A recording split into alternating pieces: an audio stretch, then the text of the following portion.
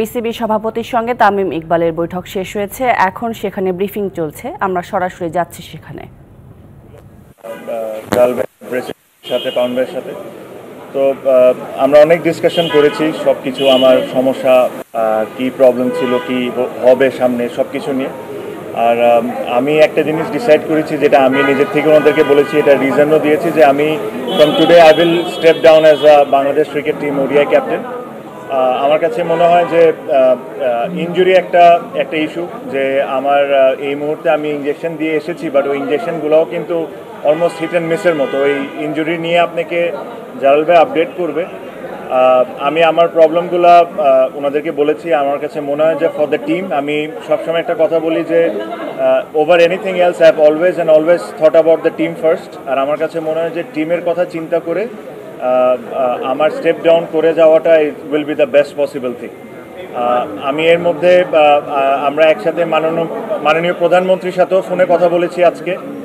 ওনাকেও আমার মেসেজটা আমি দিয়েছি, উনিও বুঝেছেন। উনি আমাকে বুঝে উনি যা বলার আমাকে খুব সুন্দর করে বুঝে বলেছেন। বাট মেইন টপিক হলো এটা যে আমার কাছে মনে হয় for the betterment of the team I should step down as a captain and concentrate as a player and try to give my best whenever the opportunity comes.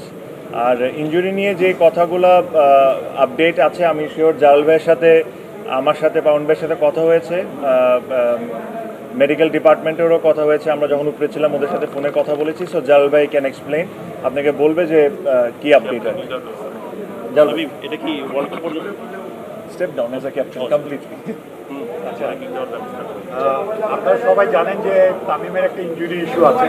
তার L4 L5, যেটা number 4 and 5 বলে ব্যাকে, তার এটা অনেকদিন ধরে সে ভুগছিল এখান থেকে, এই ইনজুরি থেকে। সে প্রায় 1 বছর উপরে হবে। সে এটার জন্য অনেক ট্রিটমেন্টের ব্যাপারে বাইরে গিয়েছে, অনেক ডক্টরের সাথে কনসাল্ট করেছে, অনেক সাথে কথা বলেছে। এবং রিসেন্টলি আপনারা জানেন যে সে লন্ডন গিয়েছিল, সেখানে ডক্টরদের সাথে কনসাল্ট করেছে, চেক আপ করিয়েছে। ওইখানে তার ডায়াগনোসিস হয়েছে যে হ্যাঁ, তার ডিস্ক L4 L5 এর সমস্যা আছে, ওইখান থেকে পেনটা জেনারেট করে। তো সেটাকে তারা দেখার পরে কয়েকটা অপশন ছিল, যদি ইঞ্জেকশন দেওয়া একটা অপশন ছিল। এবং এই ইঞ্জেকশন, তাকে প্রথমে একটা ইঞ্জেকশন দেওয়া হয় নার্ভটাকে ব্লক করার জন্য। নার্ভকে ব্লক করা হয়েছিল। নার্ভকে ব্লক করার পরে তখন 2 দিন তারা ওয়েট করেছে যে ইঞ্জেকশনের ইম্প্যাক্টটা কী থাকে, এফেক্টটা। তো তারপরেও তার কিছু ব্যথা ছিল। এরপরে তো তাকে আরেকটা ইঞ্জেকশন দেওয়া হয়, এবং এই ইঞ্জেকশন দেওয়ার পরে আরও বললো যে তোমাকে আরও 2 দিন ওয়েট করতে হবে, ওয়েট করার পরে বুঝতে পারবে। তো সেখানে কিছুটা পেন ওর সাবসাইড করেছে দেওয়ার পরে। তবে তার যে প্রগ্রেস, এরপরের যে ট্রিটমেন্ট, সেটা হচ্ছে যে তাকে ইঞ্জেকশন যেটি দিয়েছে, I think that was on 28 July. 20 July থেকে তাকে বলছে তোমার 2 সপ্তাহ রেস্টে থাকতে হবে।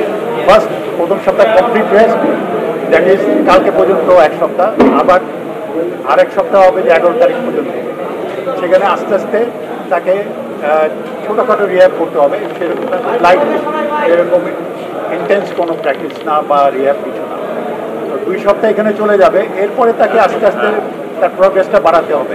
সেটা হচ্ছে যে তাকে তখন ইন্টেন্সিটিটা সেই খেলার মতো না, কিন্তু তার আগে তাকে আস্তে আস্তে তাকে নিয়ে কাজ করতে হবে। তখনও সে আরও 2 সপ্তাহ চলে যাবে প্রায় তাকে নেটে ফিরতে। তো দেখা যাচ্ছে যে আমাদের এশিয়া কাপের সময় যখন চলে আসছে, প্রায় 21-22 তারিখ পর্যন্ত তাকে ইন্টেন্সিটি বাড়াতে পারবে না। ইন্টেন্সিটিটা 21 তারিখের পরে পারবে। বাই দ্যাট টাইম তো আমাদের এশিয়া কাপের যাওয়া, আপনারা জানেন যে আমাদের 26-এ আমাদের টিম চলে যাবে। সেই জন্য দেখা যাচ্ছে যে তামিমের পক্ষে এশিয়া কাপে ফেরাটা পসিবল হচ্ছে না এই ইনজুরির কারণে। এর মধ্যে আমরা ডক্টর দেবাশিস, বাইজি, তামিম, আমাদের মাননীয় প্রেসিডেন্ট, আমরা সবাই কথা বলেছি। কথা বলে তারাও সাজেস্ট করেছে তাকে এই এশিয়া কাপে ফেরানোটা পসিবল হবে না। সেই জন্য সে এশিয়া কাপে ইজ নট অ্যাভেলেবল। এটা আপনারা এখনই আমি আপনাদের জানিয়ে দিলাম।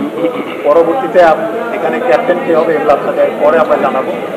আর বাকিটা একটু আগে তো তামিম বলে দিয়েছে, তার যেহেতু ইঞ্জুরিটা রেকারিং ইঞ্জুরি, এবং পরে ইঞ্জেকশন নিয়ে হয়তো খেলতে হবে। এটার আলটিমেট যেটা হচ্ছে যে তাকে সার্জারিতে যেতে পারে, কিন্তু সার্জারিতে একবার গেলে এটা ব্যাক করা ভেরি ডিফিকাল্ট। তো সেই সময়ে সেইটুকু সে হয়তো যাবে না। এরপরে যখন সে বলেছে he is available from New Zealand series, আমরা আশা করি নিউজিল্যান্ডের আগে he will be fit. New Zealand followed by world cup, তারা সেই আমাদের ফিজিওরা বা মেডিকেল ডিপার্টমেন্ট তার সাথে কাজ করবে এবং তাকে সেখানে ওয়ার্ল্ড কাপে নিউজিল্যান্ড এবং ওয়ার্ল্ড কাপে খেলার জন্য তাকে সব ধরনের তাকে সহযোগিতা করা হবে। তো সেটা হচ্ছে আমাদের প্ল্যান। এই প্ল্যানটাও আপনার পরে জানতে পারবেন, আপনারাই দেখতে পাবেন সে যখন মাঠে নামবে ফর নিউজিল্যান্ডের ওয়ার্ল্ড কাপ। তো এইটাই হচ্ছে মোটামুটি একটা তার প্রসিডিওর কথাটা আপনার বললাম। তখন ভাই ক্যাপ্টেন হিসেবে কি আসতে পারে? এখন বলা মুশকিল আসলে। এমনি যদি বলতো মানে এমন যদি অবস্থা হতো যে ও এশিয়া কাপটা খেলছে না, তাহলে তো আমাদের অবভিয়াস আছেই, ও না খেললে ভাইস ক্যাপ্টেন লিটন দাস হতো। কাজে এই মুহূর্তে আমি বলতে পারছি না, এটা দু একজনের সাথে কথা না বলে বলাটা যাচ্ছে না। এবং ও যে ক্যাপ্টেন্সি ছেড়ে দিবে এটা কিন্তু আজকে এখানেই প্রথম শুনলাম আমার বাসায় আসার পরে, এর আগে আমি জানতাম না। যদিও আমরা সবসময় বলে এসেছি যে ওয়ার্ল্ড কাপ পর্যন্ত আমাদের ক্যাপ্টেন তামিমই থাকবে, তবে ও দলের কথা চিন্তা করে, দেশের কথা চিন্তা করে, আসলে এটা এই আনসার্টেনিটি, কোন ম্যাচ খেলবো না, এই জিনিসটা ওরকেও মানে পীড়া দিচ্ছে। ওর জন্য এটা ও ভালো লাগছে না এই জিনিসটা, যে ও একটা ওডিআই ক্যাপ্টেন, সামনে ওয়ার্ল্ড কাপ আছে, এশিয়া কাপ আছে, তো ও নিজের থেকেই সিদ্ধান্তটা নিয়েছে। এখন আমি মনে করি যে সবচেয়ে বড় জিনিস আমাদের জন্য হচ্ছে কত তাড়াতাড়ি রিকভার করে ফেরত আসে। কাজে আমার মনে হয় এশিয়া কাপটাকে ওকে বললে হয়তো ও খেলে ফেলতো। আমাকে যদি, আমি ওকে বলি নাই, কিন্তু আমি জানি আমি যদি ওকে বলতাম না খেলতে হবে, ও খেলে দিত। কিন্তু এশিয়া কাপটা খেলতে গিয়ে যদি ওর ইনজুরিটা আরও খারাপ হয়, সেটা তো ওর পার্মানেন্ট ড্যামেজের দিকে চলে যাবে। আমরা সেটা চাই না, বরং ঠিক আছে একটা এশিয়া কাপ মিস করবে, কিন্তু তারপরেও তাড়াতাড়ি সুস্থ হয়ে ফেরত আসুক। আমাদের নিউজিল্যান্ড সিরিজ আছে, তারপর বিশ্বকাপ আছে, সেখানে সে খেলবে, সেটাই আমাদের জন্য সবচেয়ে বড়। আমি ভেরি ভেরি কনফিডেন্ট ও খেলতে পারবে। আমার যেটা আমি বললাম যে ধরেন যে ইঞ্জেকশনটা আমি নিয়েছি, it's a hit and miss. যদি কোনো বাড়তি কোনো সমস্যা না হয়, এই কারণেই ওই প্ল্যানটা করা যে আমি যেরকম বেস্ট পসিবল শেপে নিউজিল্যান্ড সিরিজে ফিরতে পারি, এই কারণে এক্সট্রা টাইমটা নেওয়া। যেটা পাবন ভাই বললো যে আমরা যদি একটু জোরাজুরি করতাম হয়তো বা আমরা এশিয়া কাপ ধরতে পারতাম, বাট জোরাজুরি করতে চাচ্ছে না কেউ, মেডিকেল ডিপার্টমেন্টও চাচ্ছে না, আমাদের এখান থেকেও কেউ চাচ্ছে না। So I am very hopeful that আইল be available for the New Zealand series. নতুন ক্যাপ্টেনের সিদ্ধান্ত